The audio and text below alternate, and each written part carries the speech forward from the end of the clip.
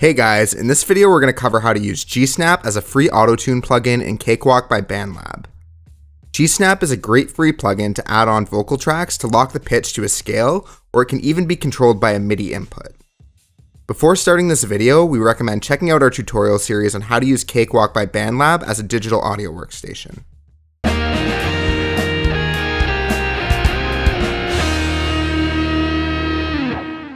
GSnap isn't included with Cakewalk, so let's go online and download this plugin. Once it's downloaded, place it in a folder on your computer where you want to keep your plugins. Then start up Cakewalk and create a new blank project. From the project, go to the Edit menu at the top and select Preferences. Then go down to VST settings under File. Add a new VST scan path at the top to show Cakewalk the folder where we put the GSnap plugin. Then press the scan button down below to search for new plugins.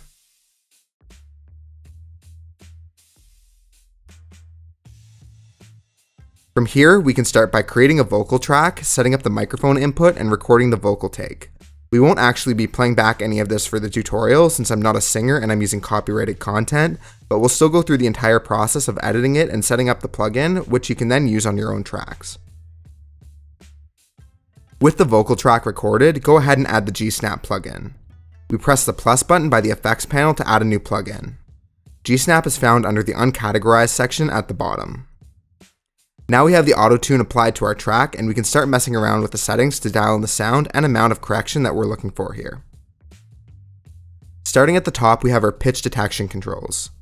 We can set a minimum and maximum frequency that it will detect to make detection easier, especially if there's a bit of noise or something as well.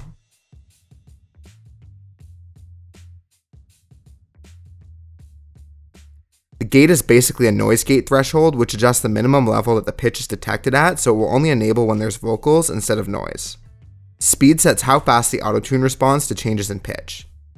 Too fast and it can be all over the place, but too slow and there's a delay in the pitch correction response. You can leave this as it is or adjust it to best suit your track. There are two modes that GSnap can be used in. One is an automated pitch correction that snaps to the nearest note on the selected scale. The other is the MIDI correction, which allows us to snap to a MIDI note that's inputted to the GSnap plugin. We'll look at that a little more later. We can also switch between these modes with Cakewalk's automation controls if we want to use MIDI for specific sections of the song. That automation mode is found under the GSnap automation lane and it's called MIDI mode. We can move the line up to put it in MIDI mode and down to put it in scale mode.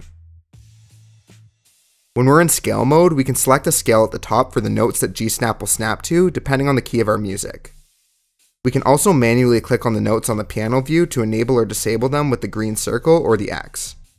For MIDI mode, we need to set a MIDI input. First, go to the VST2 dropdown at the top of the plugin and select Enable MIDI Input.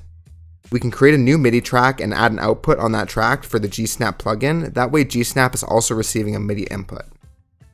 Sometimes when I'm writing out the vocal melody in Cakewalk, I also like to use an instrument plugin or a synth to hear the melody from the MIDI file, just to make sure it sounds like I want it to. Our next controls are the threshold, amount, attack, and release for actually altering the note. Threshold determines how much around a specific note it will snap. So right now it's set to 100, which is one semitone snapping region around our note. Outside of that, and it won't snap. When we select a scale like we did earlier, it will automatically adjust the threshold, but keep in mind what it's set to when using a MIDI input if the notes you're trying to correct are way off. The amount sets up how much pitch correction is applied, so we don't have to actually snap all the way to the note, but we can just bring it a little closer. Attack and release control how fast the correction is applied and removed. The last set of controls are the MIDI controls for the pitch bend, vibrato, and vibrato speed.